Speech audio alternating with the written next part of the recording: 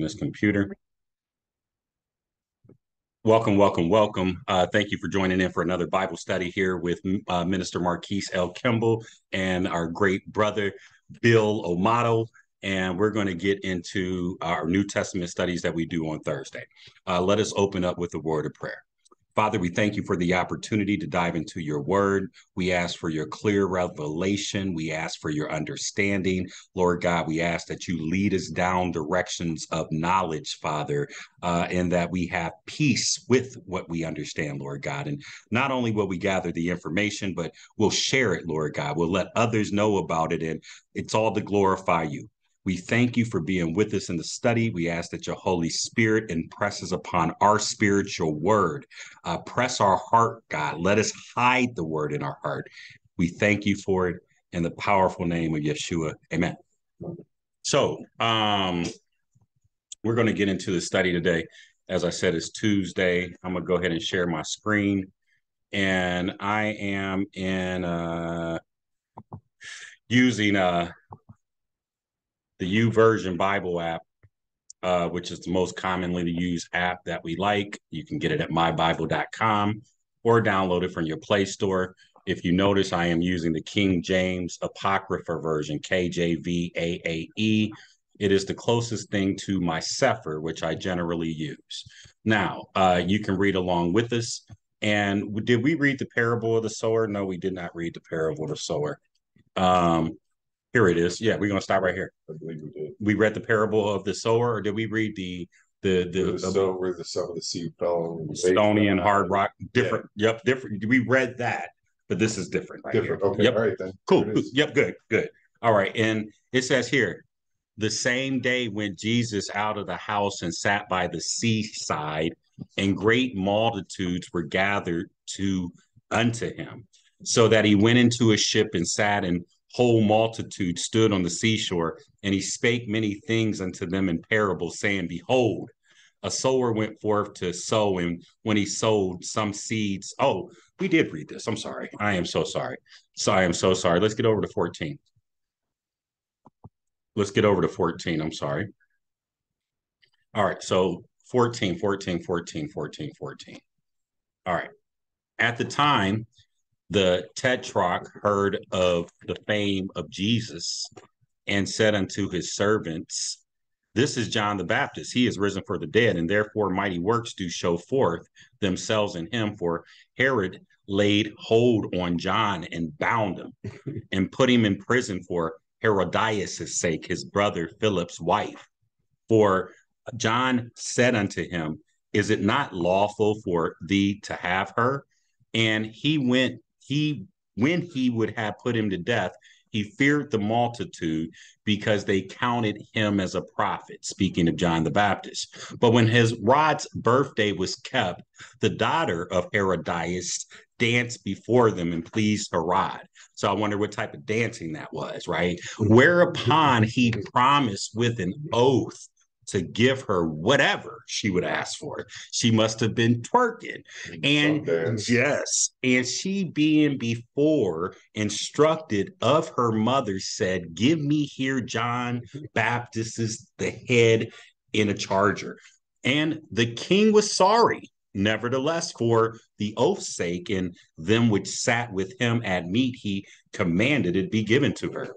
And he sent and beheaded John in prison, and his head was brought in a charger and given to the damsel, and she brought it to her mother. And his disciples came and took up the body and buried it and went and told Jesus. When Jesus heard of it, he departed thence by ship into a desert place apart. And when the people had heard thereof, they followed him out on foot out of the cities. And Jesus went forth and saw a great multitude and was moved with compassion toward them, and he healed their sick. So wasn't in the church. Once again, he was out on the outbounds. He was trying to get away. And when it was evening, his disciples came to him saying, This is a desert place, and the time is now past. Send the multitude away that they may go into the villages and buy themselves victuals. But Jesus said unto them, They need not depart. Give ye them to eat. And they said unto him, we have here but 5 loaves and 2 fishes. And so that's almost like when we run into people. We don't got to send them to no church. We ain't got to send them out to the wolves. You give them food to eat. You feed them. That's why we stand up in our own household and be the priest of our own household. We feed them. He said, bring them hither. And he commanded the multitude to sit down on the grass and took the 5 loaves and 2 fishes. And looking up to heaven, he blessed and brake and gave loaves to his disciples and the disciples to the multitudes. And they did all eat and were filled. And they took up the fragments that remained 12 baskets full. So this is to me symbolic of not only just eating in the natural, but eating in the spiritual, because we do have to eat. We have to feed ourselves regularly. Sure, sure. And they were eating, and about 5,000 men besides women and children. And so what this means is that there's enough of the word of the Lord to go around. Mm-hmm. Eat. And straightway, Jesus constrained his disciples to get into a ship and to go before him unto the other side while he sent the multitudes away. And when he sent the multitudes away, he went up into a mountain apart to pray. And when the evening was come, he was there alone. But the ship was now in the midst of the sea, tossed with waves, for the wind was contrary. And in the 4th watch of the night, Jesus went unto them walking onto the sea. And when the disciples saw him walking, they were troubled, saying, it is a spirit. And they cried out for fear. But straightway Jesus spake unto them, saying, be of good cheer, it is I, be not afraid. And Peter answered him and said, Lord, if it be thou, bid me to come unto thee unto water. And he said, come. And when Peter was come down out of the ship, he walked on the water to go to Jesus. But when he saw the wind boisterous, he was afraid, and beginning to sink, he cried, saying, Lord, save me. And immediately Jesus stretched forth his hand and caught him and said unto him, O thou of little faith, wherefore didst thou doubt? And when they were come into the ship, the wind ceased. Then they sat wherein the ship came and worshipped him, of saying, of truth, thou art the Son of God. And when they were gone out, they came into the land of Gennesaret. And when the men of that place had knowledge of him, they sent out into all the country round about and brought unto him all that were diseased and besought him that they might only touch the hem of his garment, as many as were made whole, perfectly whole. One of you children want to pick up in 15. All right. Okay. Then came to Yahusha scribes and Philistine, I'm sorry, Pharisees, which were of Jerusalem, saying, why do your disciples transgress the tradition of the elders? For they wash not their hands when they eat bread. But he answered and said unto them, why do you also transgress the commandment of Elohim by your tradition? For Elohim commanded, saying, honor your father and your mother, and he that curses father or mother, let him die the death. So stop right I was there. Getting ready to. Okay, let's talk about this. Okay. Let's talk about this. Let's talk about this. We have to talk about this. So now what can you tell me? I don't know. I still don't understand what that means. Okay, let's talk about it.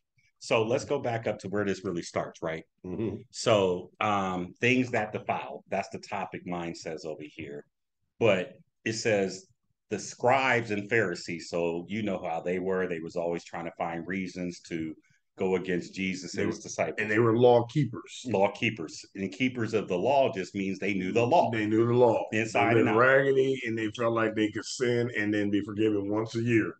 Pretty much. By their atonement of sacrifice. Pretty much, yeah. They were sticking to the Mosaic law. Okay. So let's just put it in perspective. They were tied to the Mosaic law. The way Moses gave it off the mountain, that's what they preached, and that's what they were supposed to live. Preaching and living is two different things, but that's what they preached. They knew it inside and out.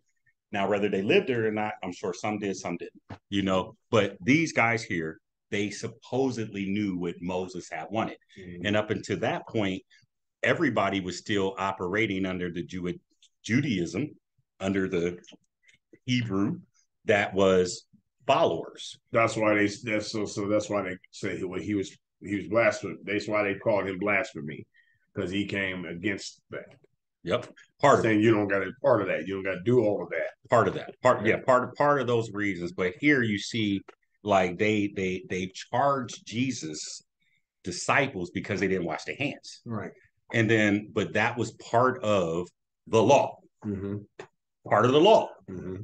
And then Jesus said he didn't even forget what the law says, essentially. But he answered them, why do you also transgress the commandment of your tradition? For God commanded, say, honor thy mother and father. He that curses his mother or father, let him die to death. Let him die the death. Now, wait a minute. Let me go back. Okay. Can I finish? Mm-hmm. Okay. So now it makes sense to me, because Yahusha is taking you back to the commandment that says, honor your father and your mother, that your days might be prolonged on this earth, which is the first commandment without promise. Well, he said, he that curses father or mother, let him die death. Right, but look at how they ain't killing nobody. But look at how they mirror though. No, I get that, but we were talking about this specific scripture. No, I know. But so understanding this is that he's saying, you're saying something to me because my guys didn't wash their hands before they ate, but you're not killing anybody when they dishonor their mother or father.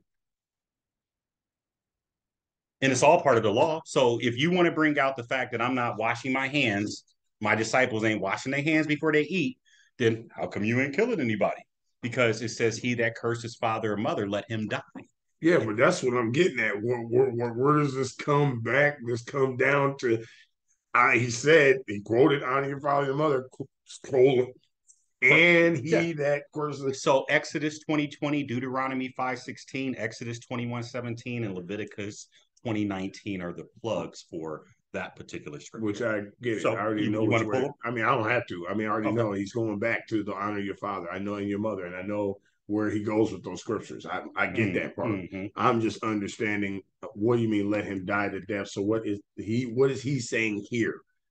That is, I don't care about what was said in the Old Testament. He's saying, if you curse your father or your mother, you're going to die to death.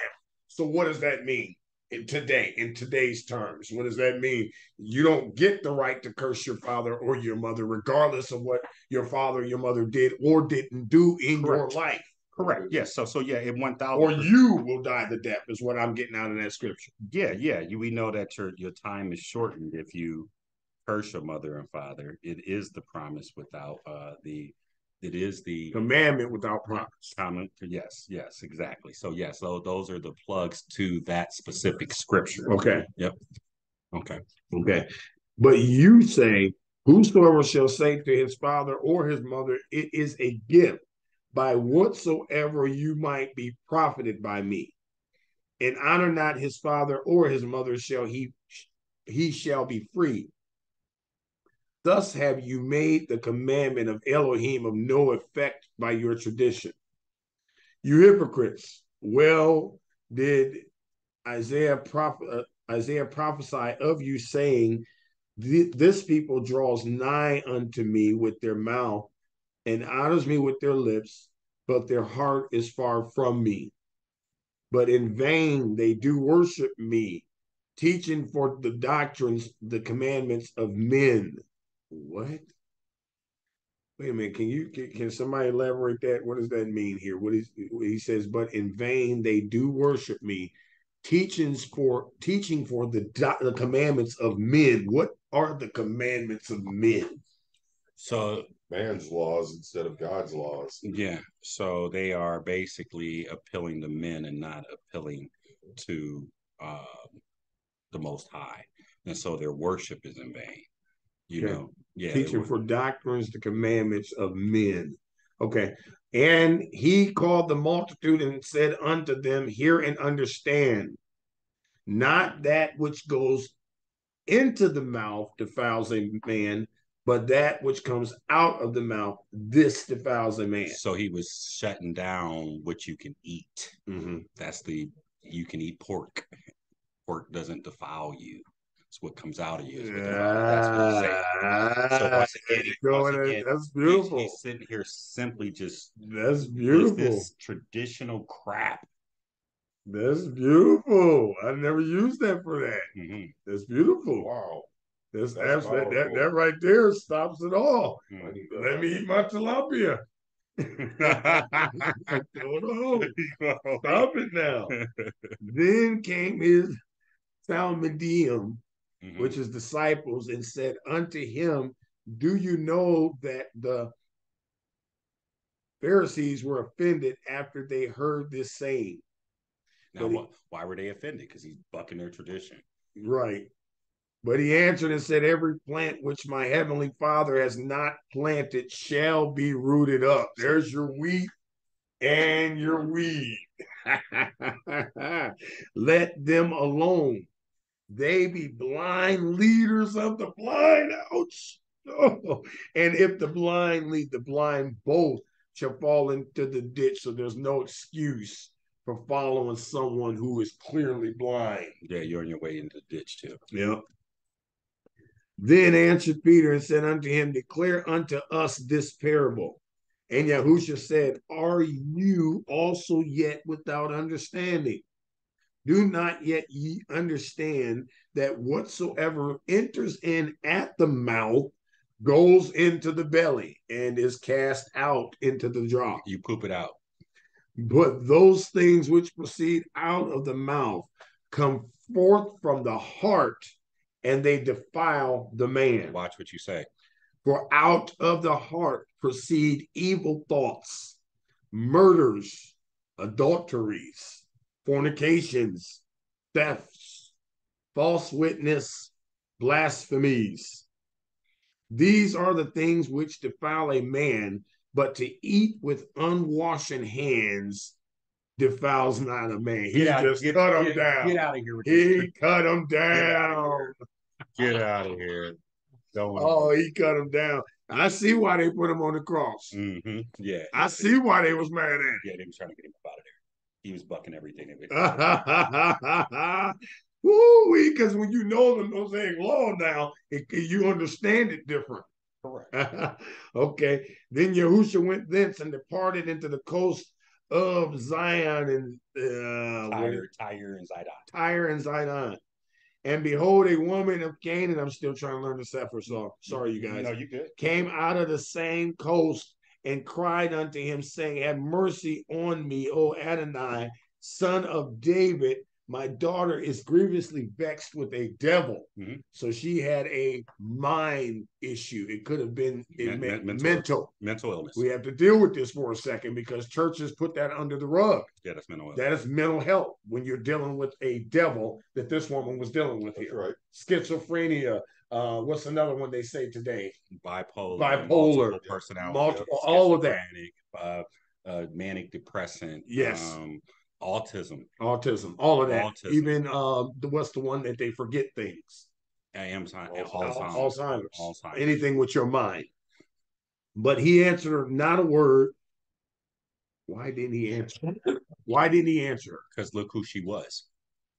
Canaan. There you go. Canaan. He answered not a word, and his disciples came and besought him, saying, send her away, for she cried. So he didn't even answer her, and his disciples said, send her away. But he answered and said, I am not sent but unto the lost sheep of the house of Israel. Why'd I have to be the one to read that today? Yes, sir. Then came she and worshiped him and said, Adonai, help me. But he answered and said, it is not meet to take the children's bread and to cast it to the dogs. And she said, truth, Adonai, yet the dogs eat of the crumbs which fall from the Lord's table, their Lord's table. Then Yahusha answered and said unto her, O woman, great is your faith, be it unto you even as you will. And her daughter was made whole from that very hour. Mm-hmm. So the only reason that she was made whole was because of her faith That's the only reason he even paid attention to her. Yeah. He wasn't coming to deal with them. He was there for the Hebrews at that point. And so Canaanites, he wasn't there for them.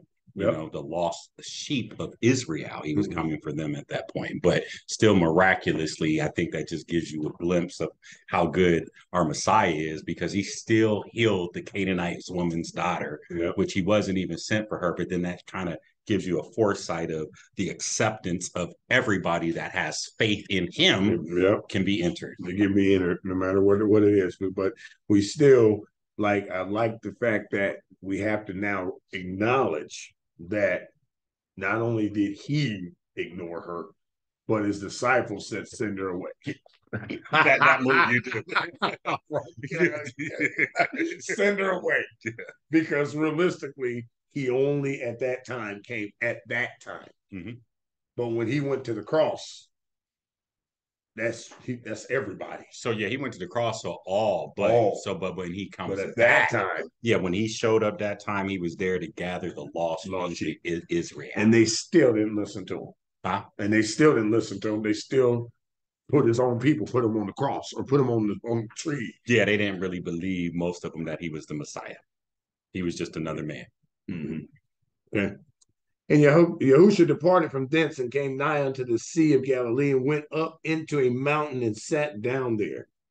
And great multitudes came unto him, having with them those that were lame, blind, dumb, maimed, and many others, and cast them down at Yahushua's feet, and he healed them. So much so that the multitude wondered when they saw the dumb to speak, the maimed to be whole, the lame to walk, and the blind to see. So what's being whole, being made? What does that mean? Being whole. Would not make it not lacking anything. Okay. Yeah, when you got a whole pie, it's the whole piece. It's the whole, you're whole, you're complete. And so what Jesus does, or the salvation, the Yeshua, the Messiah, he makes you whole. So it's not always one area, it's wherever you're missing lack. And he fills the lack to make you whole. But why is maimed to be whole in there with negative things? So think about it, it's like dumb to speak. Look, they're all going from bad to good. Maimed is bad, whole is good. Every one of them is from bad to good. Dumb is dumb, you can't talk. Speak is the opposite of dumb. Right, but what does the word whole mean? Like, what does that mean? Like, what would it, I guess, what? If you were broken down physically or mentally. Physically or mentally. Okay. Whatever you lack on the physical or mental side. Got it. Cool. And the blind to see, and they glorified the Elohim of Israel. Mm-hmm. Of Israel. Yeah. Then Yahushua called his Talmudim unto him and said, I have compassion on the multitude, because they continue with me now 3 days and have nothing to eat. And I will not send them away fasting, lest they faint in the way. Mm-hmm. And his Talmudim said unto him, whence should we have so much bread in the wilderness, as to fill so great a multitude? And Yahushua said unto them, how many loaves have ye? And they said, 7, and a few little fish. And he commanded the multitude to sit down on the ground. And he took the 7 loaves and the fish, and he gave thanks, and he broke them and gave to his Talmudim, and the Talmudim to the multitude. And they did all eat and were filled, and they took up of the broken meat that was left 7 baskets full. Wow. So he fed all those people and still had 7 baskets left. It's an illustration of what he does for us on a day-to-day basis. Yeah. We don't look at it like that. We just look at it as he did something that was expected of us, but we don't really realize that he took little to nothing and fed everybody and still had some left over. So, and they did all eat, were filled, and they took up the broken meat to left 7 baskets full, and they that did eat were 4,000 men, not counting, besides women and children, not counting the women and children. So how many do you think it was? Probably 20,000 people. You know, they had multiple wives, multiple children, probably fed 20,000. Right. You know, That's really the truth. I mean, family. A lot. The church glorifies 5,000. I've heard 5,000 my whole life. But the truth of the matter is, he felt 50, 60, 70,000 people, not including the wife and kids. Yeah. That's a lot of men. That is. And he sent away the multitude and took ship and came into the coast of Media. Is that Migdol? That's it. Yeah. Bill, you want to go? Sure. I'm reading from this, what you have on the screen, right? Sure. Yep. Okay. That's fine. The Pharisees also with the Sadducees came, and tempting desired him that he would show them a sign from heaven. He answered and said unto them, When it is evening, ye say, It will be fair weather, for the sky is red. And in the morning it will be foul weather today, for the sky is red and lowering. O ye hypocrites, ye can discern the face of the sky, but ye cannot discern the signs of the times. Stop. So you know what that's saying, right? They Yep. got astrology, astronomy, you read in atmospheric pressures and whatever knowledge you think you have about how the world works. But can you discern the times, the signs of the times? Yes. Can you? A wicked and adulterous generation seeketh after a sign, and there shall no sign be given unto it, but the sign of the prophet Jonah. And he left them and departed.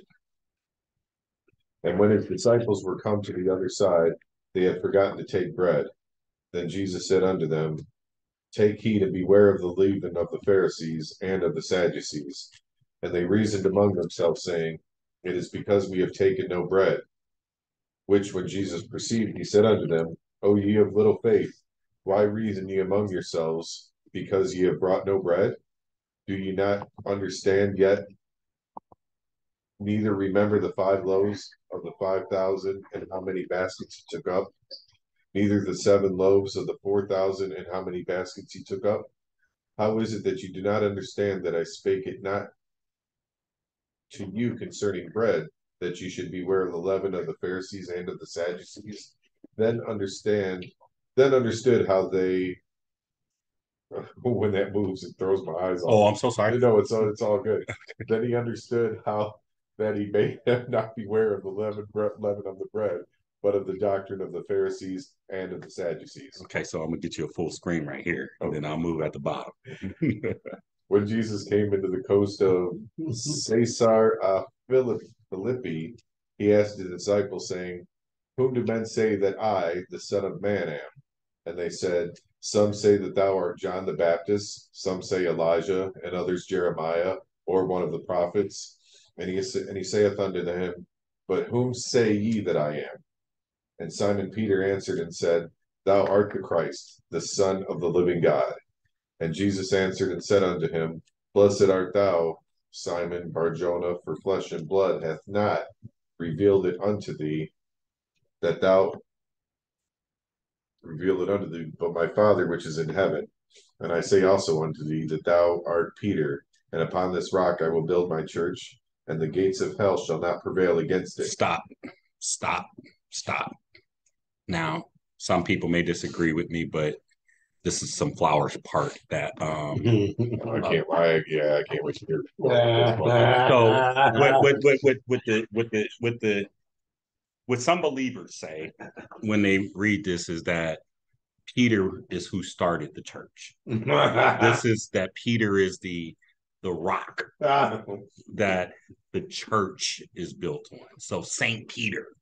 But that is not what that is saying. He's not calling Peter the rock. Peter is the word Peter, I believe, is rock, something along those lines. But upon this rock, I will build my church. But Jesus is the rock. And you know why he's the rock? Because he's the cornerstone. And so. And you know where they get that? Huh? You know where they get that? Because Peter was the actual first bishop. Yeah, but that's crap. That's not yet. They're not talking about building the church on Peter. Peter's nothing. Right. I mean, I'm not nothing. I'm sorry, but he's not. It's no one greater than John the Baptist. They would have built it on John the Baptist, who was Peter, or they would have built it on Saul turned Paul. But nah, the church is built on the foundation of Jesus Christ alone. I believe it says that. Is that scripture? Yeah, Is there that is scripture? scripture somewhere. Yeah, so yeah, it's built the foundation. He's the cornerstone. Cornerstone, the foundation is Jesus Christ, the law, and the prophets, but it's not Peter. He's not the rock. Mm-hmm. Yeah, so okay, cool. Sorry about that. Okay. 18 is where I'm at. You are, let me say, I stopped you in the, 18 is where I stopped you. Okay. And I can't see because the picture, I don't know what the first word there in 18 is. The first word in 18. Okay. And also I say unto thee that thou art Peter, and upon this rock I will build my church, and the gates of hell shall not prevail against it. And I will give unto thee the keys of the kingdom of heaven, and whatsoever thou shalt bind on earth shall be bound in heaven, and whatsoever thou shalt loose on earth shall be loosed in heaven. Yes.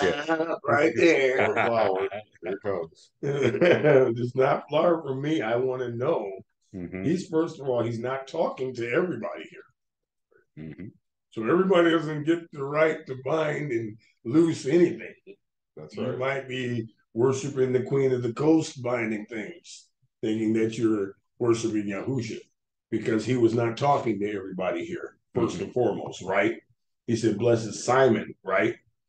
And for flesh and blood is not revealed it unto you, my Father in heaven. So then that is loosely, that's a term that's loosely said at church. That's the flower. And when you're living in sin, if you're not living and following in the lifestyle of him, you don't get the right to bind anything or loose anything. No, you won't be able to. You won't be able to. You won't even have the power to. Yeah, you won't have the authorization. You won't have. What about darkness? What about them pulling from darkness? People think that when they are blessed, that regardless of how they're blessed, they think that it comes from Yahuwah when it could clearly come from Satan. Yeah, it can come from darkness. Yeah, you can get blessed by the devil. They can give you something you think is a blessing. But so that's the danger in it to me. Yeah, but I don't think that them when those things happen, and I think that we're really just tricking ourselves to call it a blessing, but the Most High never said, I'm giving you to this, or you didn't ask the Most High specifically for this and he ordained it. Maybe you went out and got it on your own, or any other number of things. And Lord bless me, I thought about it like, people pop up on Facebook with new cars and like, Lord bless me with this. You got $1,000 payment. When they repoed it, was it a blessing? That's right. So did you get blessed with that, or did the enemy trick you into doing something dumb with your finances when you should have bought something you can afford? And so I think you can look at a lot of different things on two different angles, but you can harness power from God. You can harness power from darkness too. Yes, you can. I got that. Yeah. And then so what does that mean? The gates of hell. What is that? What is the gates of hell? Huh? There's literally hell's a demon. So there's literally gates in the earth, portals that take you down to Dudael. There's openings. 1,000%. And then so agree with that. And there's demons that take you there. Correct. Now these gates of hell. What is hell's? So, and you're very well studied on this part. What did Jesus do? When he died, he went to where? He went to hell. And the gates of hell did not prevail. Yeah, because right. The gates were supposed to be locked. Yeah. That nobody was once you that was your fight. That what you got there, that's it. You ain't going nowhere. Yeah. And then so there's gates to keep you in there. Yeah, they were like, they will not prevail. This guy? Where'd he come from? How'd he get here? Yeah, he fought against the demons of hell. Correct. Yep. And so those are the gates that normally would keep you locked and nobody comes up out of there. But they will not prevail. You broke them. And then it says, I will give you the keys of the kingdom of heaven. And so there are literally keys, not physical keys, to be able to unlock the things from the heavenlies. And then that power means that if you really anything that manifests on earth, it happens up there first. And so for you to be able to bind on earth, that's a power that comes from heaven. And then if you loose on earth, that's a power that comes from heaven. And then he said, he charged his disciples that they should tell no man that he was Jesus the Christ. So he did have opportunity to maybe talk to all of them in this discourse here. But we would agree, or could we agree, that everybody's buying this stuff and losing stuff today? What are they buying? Nothing's even happening. What are they buying? But people are still getting blessed. I mean, what is considered a blessing? Somebody could get blessed today with a car and they think that they were blessed, and we know it's not a blessing. I know when you look at these things, Jesus didn't fill those needs. Like I don't see him. I mean, he found that quarter in the fish's mouth to pay taxes, but his job was to help your physical and your mental, because God's going to provide your needs. And then so when you are rehabilitated in some way in mind or body, you need a healer. But God gonna make sure you eat. You know, for real, he gonna make sure you eat some way or another. He gonna make sure your needs are fulfilled. However, these ailments, these demons, you need healed. You need a healer. Sure. And let's say every week you get together 100 people, same people every week. Out of those 100 people, every week somebody's bound to have a good story. It's just the luck of the draw. That's just how shit works. So it's not like, we're going to bless this person over here this week. And, it's either as a whole or, it's just kind of statistics you're looking at. I think that's what that shit is most of the time. You can loosen nothing. For real. Losing your mind. Yeah. It's good. It's good stuff. All right, where are we at? 21, Bill. It was you reading. I'm sorry. I know I can't do that. I don't have the power to lose something. Maybe one day I will. Maybe I won't. You got the keys, Bill. Yeah, those will do fine. You're not from Shem. You're not. Okay, so from that time forth, began Jesus to show unto his disciples how that he must go into Jerusalem and suffer many things of the elders and chief priests and scribes, and be killed and be raised again on the third day. Then Peter took him and began to rebuke him, saying, Be it far from thee, Lord, that this should not be unto thee. But he turned and said unto Peter, Get thee behind me, Satan. Thou art an offense to me, for thou savorest not the things that be of God, but those that be of men. Yeah, so what does that say? Is Peter Satan? No. But Satan was pulling on Peter, because those words that he was speaking to Jesus, they were not words from the Most High. They were words, worldly words. And so Satan is behind that. I got you. Then said Jesus unto his disciples, If any man will come after me, let him deny himself, and take up his cross, and follow me. For whosoever will save his life shall lose it, and whosoever will lose his life for my sake shall find it. Stop. 24. Go back. Then Jesus said unto his disciples, If any man will come after me, let him deny himself. What does that mean? What does that mean? Man, you got to deny your lust. You got to deny who you used to be. You can't be a follower of him and continue to live the same life that you used to live. You have to deny your flesh. You got to deny your flesh. I got to deny my appetite of lust, my appetite of things that I know is something that is in my flesh. Because even James says, when a man is tempted, it's when he's drawn away from his own lust and enticement. So it's your flesh that you have to deny. In my opinion, that's what that means. That's good. What you say, Bill? That sounds pretty much it to me. I mean, just all the desires that that are against against the will of God. Those things that take us deeper into the pleasures that the world gives us. Those are the things that distract us from that relationship that we need to have with him. And denying that is what keeps us closer to him. So I don't know, it's a good time to pray in situations like that, or reach out, talk to him. Cool. So now what does this mean? Take up his cross. So we're talking about a cross. We ain't talking about a tree. Right. But what is he talking about here? Well, the cross tree, we're talking about something that represented death and burden. Because that he carried whatever this represent, if it was a tree or Whatever. cross, whatever, it was meant, it was death. It was representing death that he was carrying on his shoulder. He was going to the place to die on it.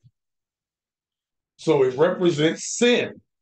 The cross represents It sin. represents sin. You gotta put that sin to death. Okay, what you say, Bill? I say it represents to the death that, you know, that you take this up. This is for life. You take this to the end. And I think that that's what that means. Yeah. All right. Because if it's death, think about it. That it makes sense that he went there because he already went for my sins. He took it and went and put it on that cross for me. So you don't have the right to judge me because he put my punishment of death on his back and went up there and died for me. So why we got to take up a cross if he did it? Because you still got to deny yourself. No, that's different. You get your commas out. There's let him deny himself, comma, and take up his cross. So take up his cross is different than denying himself.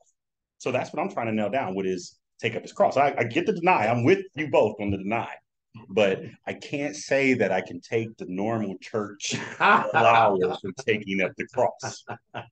Where you stand at? So the lifestyle even associated with, you know, that with being like him, you know, that's the and to the end. Okay. You do this, yeah. I mean, it's yeah. So I think it is, and I said I think. Said I think. Leading what I said I think. Okay. All right. And so I feel like it's just playing the cards that you have dealt in life. Because when Jesus had to take up the cross, which he hadn't took up the cross yet, so he's speaking prophetically. They don't even know what this guy's talking about. See, he ain't been on no cross yet. So what does he mean when he's telling them take up the cross? Because he ain't been on the cross yet. So they don't even cross what? Cross don't even mean anything to these people right now in regards to the Most High, and in regards to Yeshua. And then so take up the cross means deny yourself to me. And then taking up the cross means whatever you have to deal with in life because of this walk, you just take your cross. You deal with that. Like if you are ostracized, you are beat on, you are spit on, you are led to death because of it. You just take your cross, but you deny yourself and you follow him. And whatever comes along with following him, that is you carrying your cross. That's the way I think of it. It could be flour, you know, could be complete flour. I think it makes sense. You know? Yeah, how do you do? I mean, you take out what you got coming. He knew what he had coming. Yep. Regardless if he was the king or not, he knew what he had coming. Yeah. With being who he was. Yeah, that's what I'm saying. Even that even makes your point even that much more valid because the fact that they didn't know anything about the cross. He knew about the cross. He knew he was going to the cross. Mm-hmm. So it makes the point that much valid. I can agree with that, actually. Okay. It makes more sense than what they say in church. Yeah. Like I've heard some of everything. You know, I've heard some of everything. But like I said, that's my thought. You know, that's just my thought. Me too. Okay. I've heard some of everything. But I think that that's the most valid thing that you can say. Yeah. Because you look at the fact that he had a cross to bear. And he knew it the whole moment he was here. Yep. He never got out of his mind. He knew exactly what he was coming for. They didn't know what he knew. He was saying, take it up, deal with it. Just deal with it. Deal with whatever it takes to follow me. Just like, you know, get your selfish desires out of the way. Because they had just talked about, you know, what it was just said before that. Yeah, if any man come after me. So, you know, if you call yourself a follower of the Most High, first and foremost, deny yourself. You know, get your selfish desires in check and then take everything that comes along with it and follow me. Let's go. You know? I like that. I mean, I'd agree with that. All right. 25, Bill. All right. For whosoever will save his life shall lose it, and whosoever will lose his life for my sake shall find it. So don't try to worry about you Material. Yeah, you taking care of you doing this and all the things of the world because that's your life. But if you really just lay down your life for him, you'll find him and it'll be for your sake. 26. For what is a man profited if he shall gain the whole world and lose his own soul? Mm-hmm. Or what? Go ahead. Or what shall a man give in exchange for his soul? So think about this soul. What are they talking about? They're not talking about your life right here. They're talking about your soul, your mind, your willpower, and your emotions. But So you get rich and lose your mind. mm-hmm. Thinking about committing suicide. Sure. You know what I'm saying? So what does it profit you to gain, amass all this worldly stuff, but you gonna hang yourself? What does it profit you? Yeah. And then also, what does it profit you to gain all of that and you wake up in hell? Correct. Because he said lose his soul. Correct. So that means if you lost your soul, you're gonna wake up with the demons you dealt with in life in hell. Yes. So what does it profit? There ain't no profit in that. No, ain't no profit in that. Yes, sir. For the Son of Man shall come in the glory of his Father with his angels. Yes. And then he shall reward every man according to his works. Reward ceremony or judgment. Yep. Every man according to his works. Mm-hmm. Everybody ain't getting the right world. Mm-hmm. and lack thereof. Yeah. Verily I say unto you, there be some standing here which shall not taste of death till they see the Son of Man coming in his kingdom. That's what, man, like who got an opportunity that was standing there that won't die till they see the Son of Man coming in his kingdom? Who is that? It said, verily, I say to you, there be some standing here which shall not taste death, so they ain't gonna die. So that makes me think that, John, there's no we can't get past Enoch. He's not dead yet. Yeah, but even if he says, I don't know if they were standing there in that crowd right there. Yeah.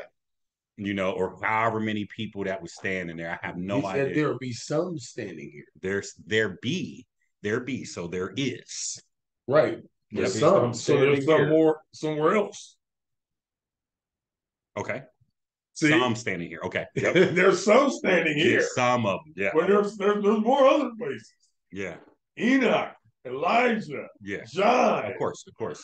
Yeah. That's good. Who are you thinking of when I don't know. I don't even have a crack at that. I don't even have a crack at that. But that they're gonna die, so they're not living forever. Right. Sure. So that much we know they're gonna die now. Rather that John could have been standing there. Huh? It could have been Elijah and Enoch, maybe in the mist, dressed up, standing there. Could have been Melchizedek. Whatever happened to him? Did we ever find out? Like they ain't killing. No. They just I don't know what happened. here today and gone.